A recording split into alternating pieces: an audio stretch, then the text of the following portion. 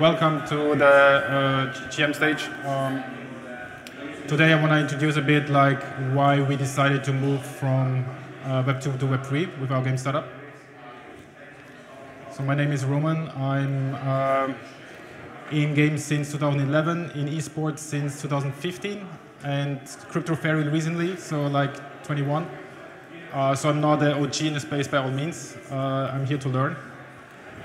It's my third company I'm founding. I had a game studio before, very early, like 2011 when I was a student, and did a nutrition startup in between.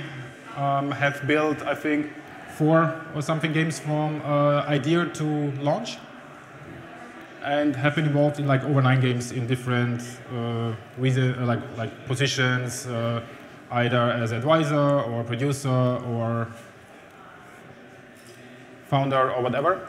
I'm advising game startups also from time to time, and below us some companies I worked with on games. So yeah, Volkswagen, not the sexiest one.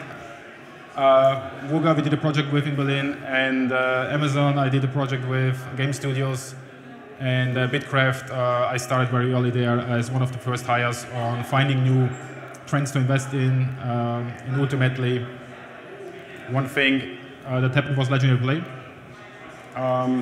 We started out as a mobile free-to-play studio, so our DNA is free-to-play mobile. We are a team of 20, mostly in Berlin. Some team members are here. And we have released 1 game already, which is esports manager game on iOS and Android. And we are making a new game, and with that we are transitioning from Web2 to Web3. There are some of our partners and investors below.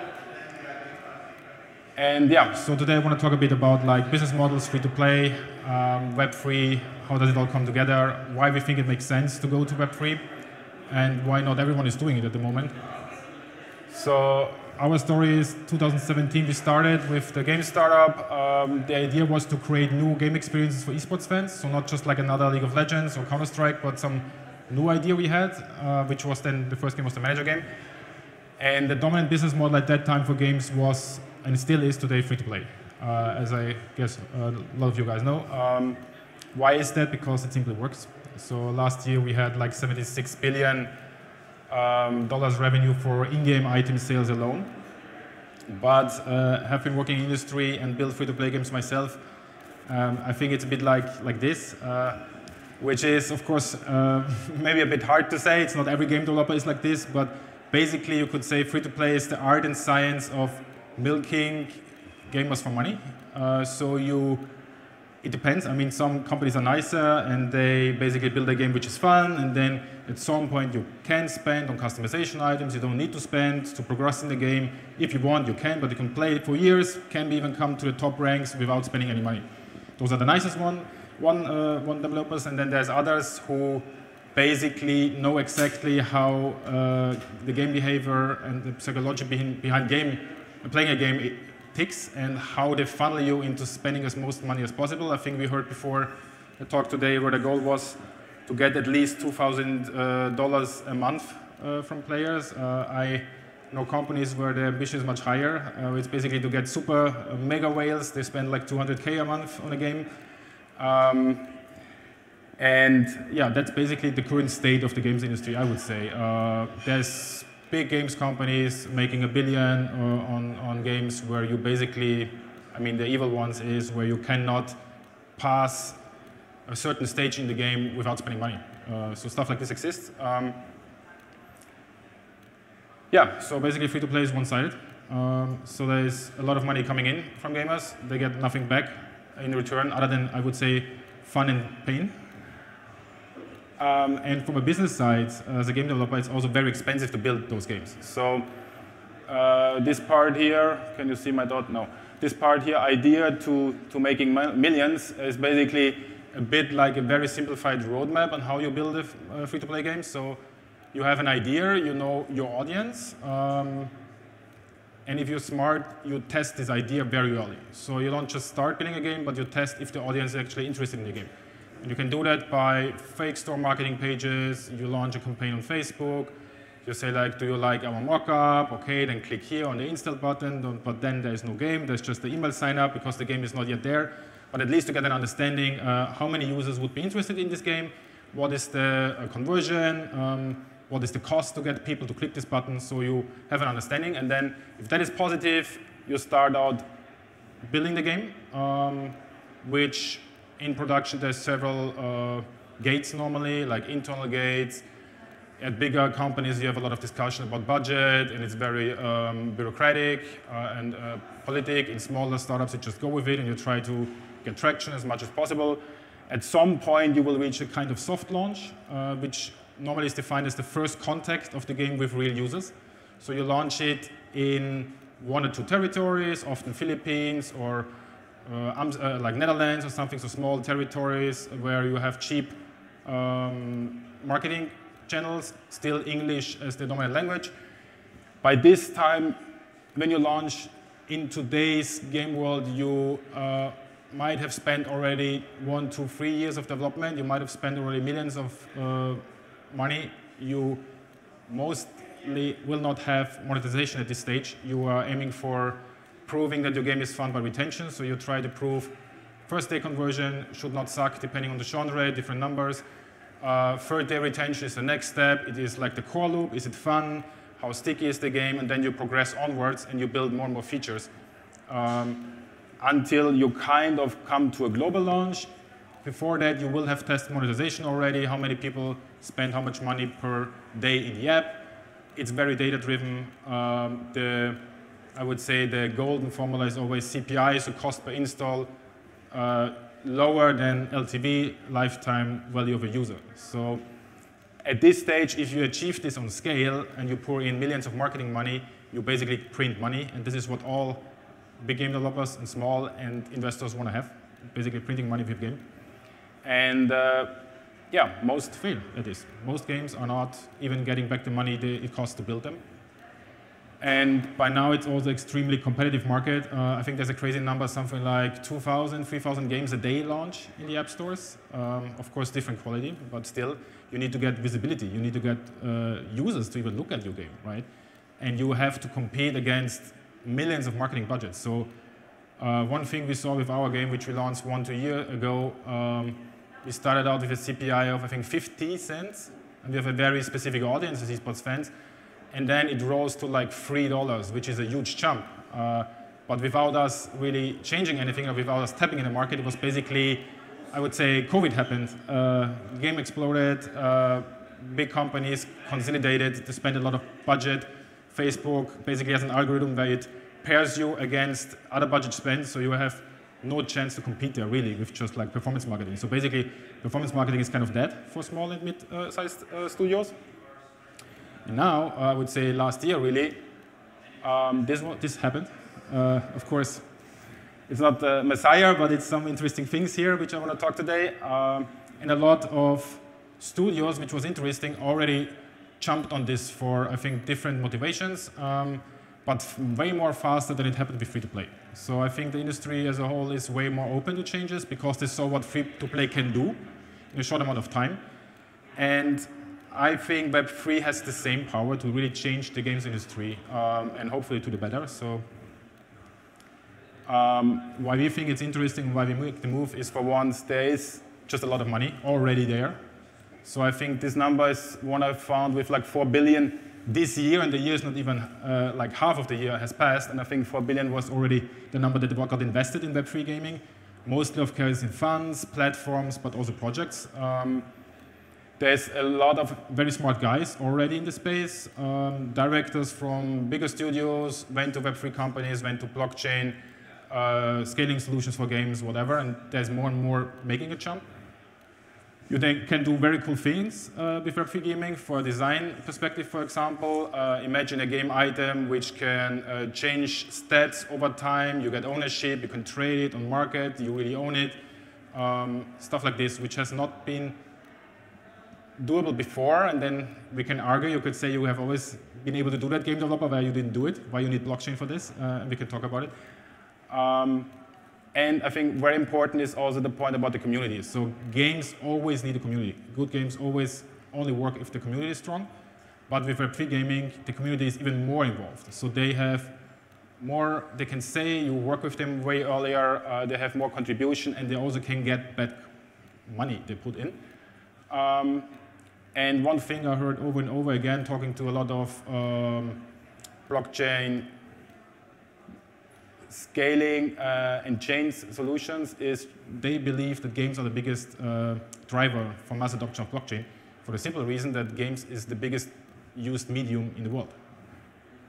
And that is a bit like what we think, but it's also like what I hear. And please remember, all of this is like, there is no playbook yet, right? So it's all like, I think 2 years old. I think the first crypto game was 2016 or something, I'm not sure. But yeah, we try to figure it out. So why we think it makes sense to go to Web2 as a game developer, it's basically, and I speak very honest from a business standpoint, it's to reduce the risk of losing your money in a game that no one wants to play. Because you need to find your community way earlier, and you involve them way earlier, and you can also cover some of the development costs earlier. So, and this has been done a lot of times now with NFT drops, token sales, land sales, and all that. And basically, you could start making revenue already in kind of like a marketing test stage, where you say, like, we have a very strong vision about our game, and you engage the community enough that they are willing to contribute time and invest already at this stage into the game. And that is not really new. It has been done with Kickstarter and crowdfunding campaigns before. I think the difference is that users now also get ownership of assets, which is a different thing to just backing someone at Kickstarter. And also, yeah, you have more to say. It depends on the governance. It depends on like a DAO structure and all that, but you at least have this option. And yeah, is it like, now, is it fair? You know, is it okay to give the risk of a failed game partially to the gamers to back that? I would say, and there's been a lot of shit shows, right? With we are gonna build a sci-fi MMORPG with a 5-man team in a year, and we raised 20 million, and we have never built a game. Well, I think that will be hard, to be honest. But to reduce this risk, you should just look at the team, right? Where do they come from? Have they built a game? Have their track record to reduce the risk of backing rug pulls as well. And I think overall, what you need to understand as a game developer is that you might have a larger piece with Web3, a smaller piece of a larger cake. So that is a bit going into tokenomics. Don't want to touch it too much. But I think you need to be open to give parts of the game away to community, and even maybe long term, depends on how much you want to go Web2, all of the game could be run by the community. That is a very Web3, I think, interesting thought. Might not work, honestly, has not been done yet. I've not seen yet a game which is run by the community. I've seen it as a promise a lot. And I think it will be very hard, because democracy makes shit games.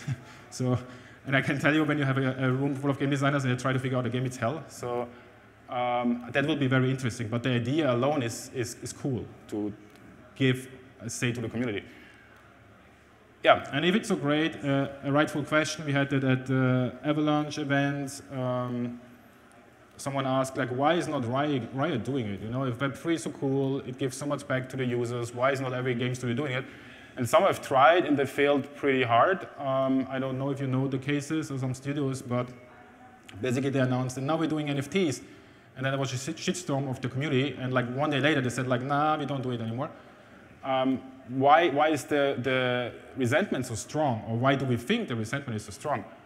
I think for once it's not authentic with those studios, right? So EA, for example, has not the best image with gamers, that they're like honest about maybe good games and more about money. And some games also don't really need it. And suddenly there's like Web3, and they see like big numbers with Axie, they see big investments, and then basically print or try to make the fastest, maybe shittest way to get NFTs into the game to be part of their hype.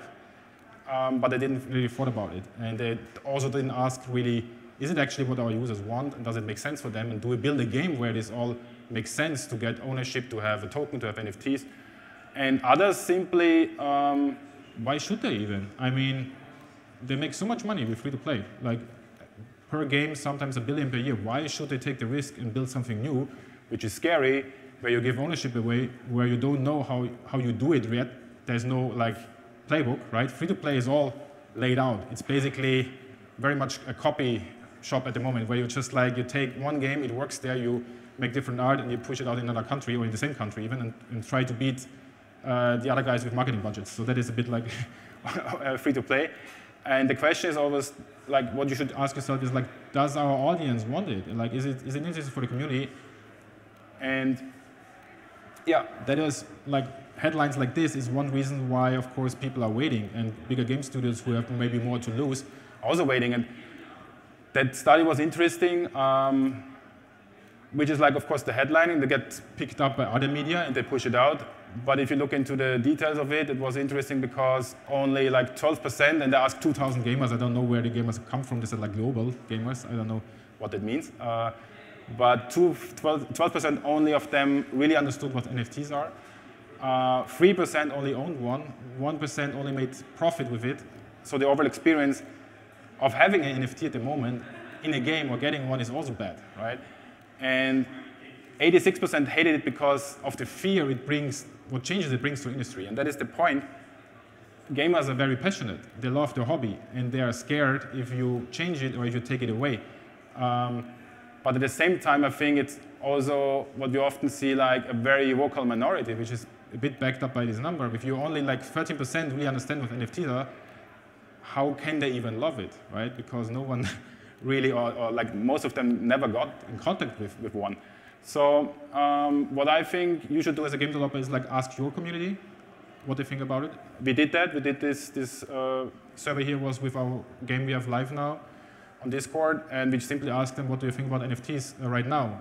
And to our surprise, we expected like this 70% like hate, and some said like, yeah, it's cool, but our surprise was like majority said they think that it's great, and some hate it, and some will always hate it. And also a big chunk does not even know what NFTs are. So you need to expect to educate people and your community about it. And that, of course, will take time. And now let's talk about it, why we think it makes sense for gamers to have Web3 games. So I'm a gamer. I spent significantly amount of years of my life in games. I'm not an OG in crypto, by all means. I invested in some tokens. I would say now it doesn't look so good like last year, but anyway, it was an interesting space for me financially, but not as a builder. And my initial reaction as a gamer when I saw like play to earn happening was like, yeah, facepalm. So I thought like, okay, those are not games. Why should I play it? Why like feels very Ponzi and all that. And there was a lot of scams and rugs, and still happening today. I don't know the percentage, but it's huge with NFTs. So my reaction was like this. And I had the same resentment. I don't want NFTs. I don't need them in my games. The games I have are fine. I love to play them. Please don't ruin them for me. But then I still, as an entrepreneur and from business side, I kind of like still got interested in it because there was so much happening. Of course, money, but also smart guys I knew tapped into this space. And then I found this pretty early, which some of you might know. It's on the front page of Gods Unchained, which is one game from Immutable. And as a gamer, this basically really stuck with me because it's true. So I spend more time than money, I would say. I'm not a whale in the games. I play because I also know how they are built. But I never got anything back from playing games, other than fun and pain, but not any money I put in. And then I kind of like got this example for myself where I said like, okay, what will happen in the future? Because if you imagine there is like two games, and right now the crypto games suck quality. They are not like, we as game developers say like they're just not good games. They're not fun, they're not well made, the onboarding is terrible, so you need a token, you need to register, you need a wallet to play a game. No fucking way will you ever have mass adoption with those games. So it's not interesting as a gamer and as a game developer to some degree, but what if someone makes it right? What if you will have two games, let's imagine like AAA quality, super nice gameplay, super deep game mechanics, beautiful production value, it looks beautiful, and you have two games. One you only can put money in, and the other one you can get ownership, and partially you can get money out. Which one you're going to play as a gamer? And that was the point for me when I thought like, okay, this will happen. And I know already some guys work on really nice games, AAA, AA quality, and I think some will launch this year, some will take more time. but it will happen. It's not a question if, but when. And then the question is what this will do to the games industry, right? Because a Riot, for example, does not need to move, but maybe they will need to move if someone makes a similar cool MOBA where you get ownership. And for me, that's not a question if, it's a question when. And realizing this, I said, like, okay, we need to do this because we are a startup, and basically, I played like those games massively. So World of Warcraft, I hate you, bitch. I spent thousands of hours in this game. I dropped out of school when I was 16 to play World of Warcraft. 10, 12 hours a day. Not the smartest life choice, maybe, but yeah, it was just more interesting than school to me. I was one of the best in the server. Esports was not a big thing at that time. Never got anything back. What if I could have sold my character, or at least at least own it, at least do with it what I want? At least I would have had something back from the years I spent there. Diablo, I loved it. I played it like with my brother, I think, 3 times from start to Top Gear, runewords farming, trading was the best part in the game for me. Just finding gear, trading with others. Then there was like a kind of like in forums we met, you could kind of like make deals to sell it for real money. It was not supported by the game developer, of course, but what if? What if that would be supported with good UX, good marketplace? Would it be more fun? Would it be more motivation? For sure. At least I could also sell my stuff if I'm finished with the game and have something out of it, of the time I put in there. And me and my brother, we played like Diablo 3 times, so we got all the gear. Then it was boring, deleted the character. Half a year later, we regretted it. Again, found all the gear, top spot, I regretted it, and this like 3 times, then we said, okay, now it's enough. Ultima Online is also one of my big favorite games. For me, still one of the best MMORPGs ever. Very early, I think it was, I don't know, 1998 or something. Internet was just there, and the game had everything. Housing, crafting, guilds, all of the stuff. Even modern MMORPGs don't have. And how much more cool would it be if you get ownership, if you could trade stuff with your guild, for example, you know? So I think getting ownership in games and Web3 might not work for every genre, but specifically interesting for mid-core, hardcore games, RPGs, I think. And maybe to summarize a bit what's out there now, so we have free-to-play, we covered that. Play to earn, I think, is the dominant thing when you think at blockchain games at the moment. It's the pioneer work, I would say. It's like kind of like generation 1 of blockchain games. We don't really like it as a game developer, and I think many of our friends also don't like it because it just doesn't feel right to us in some weird way. It's like people play it maybe for the wrong reasons, I think. So it's like, you could say, does it even need to be a game? Would they even do the same if it's a beautiful Excel sheet and they get some money out of it? Is that bad? I don't know. But it's for me not someone that doesn't feel right. I don't know, I cannot put it in words. Still have respect for the guys. I mean, it's crazy good pioneer work, and of course, they deserve the success. But it's not what we want to do. It's also not what we believe in, what we want to build for gamers. Then we have the terms like play and earn to get a bit more into end. You know, it's not the reason to play it, but you can get money. I honestly love much more like play to own. I think we need to get away from earn. We should not have that in the word.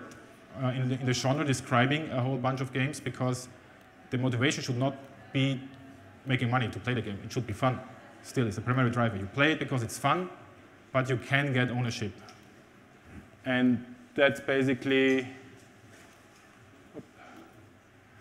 what we understand under play to own. So we take best principle and what works from free to play, which is mass adoption. Onboarding is done very beautiful in free-to-play games. It has to, because you need a huge bunch of audience to make these games work. So easy access, for example, no wallet, no token required to play the game. The gameplay is the core of the game. It is fun to play. It has deep mechanics. It's even more fun if you play it with friends. And own means you can get ownership, and you can trade the items. Some of them, maybe. But you don't have to. You don't have to make money if you don't want to. And it's not the reason why you play it, but you get ownership. And there's a difference between free-to-play where you never really own anything. You basically rent it. It's kind of like a service agreement. And it can also be taken away from you. If the game developer closes down, if he says like, no, we don't want anymore, you lose all the money you put in. So to combine it, it's like play the game because it's fun, but get opportunity to own in-game assets. We are working on this. It's a game we are doing right now. It's a RPG for the global esports fan base. It's the first time we announce it in public. It's still very early for us, but basically in the game we have an off-chain part where you can just like play without wallet and token, and at some point you can mint your character on-chain and become pro as an esports athlete. So we kind of like have this journey of amateur player to pro. With your friends, you play in a club, so everyone is basically contributing to the team effort and everyone can push a team. And then I would say top leagues, top tournaments are happening on-chain where you will need to have your character as an NFT, but to get there you can either mint it or you can play to mint. So you can also just like spend time in the game and accumulate enough resources to mint it.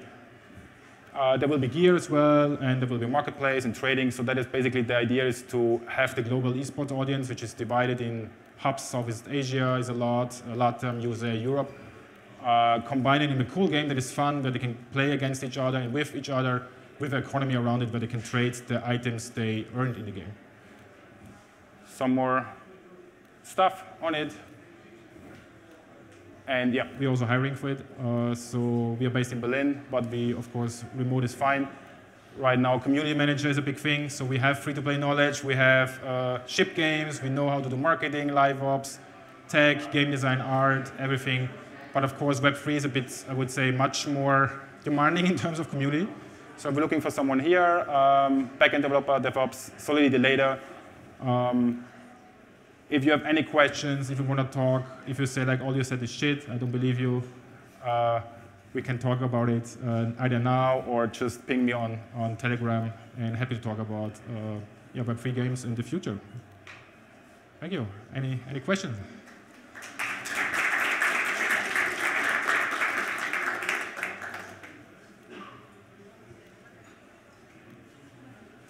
Nah, nothing. All agree. Right.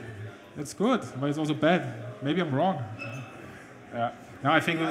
Yeah. But I think it's definitely for gamers. It's an opportunity to get something bad and get ownership, and not just like have a money thing. But like I said, a lot of cool guys trying to build it. There's not yet any playbook, so let's see what happens. If you have any feedback, if you know anyone I should talk to, we are here to learn. Thank you very much.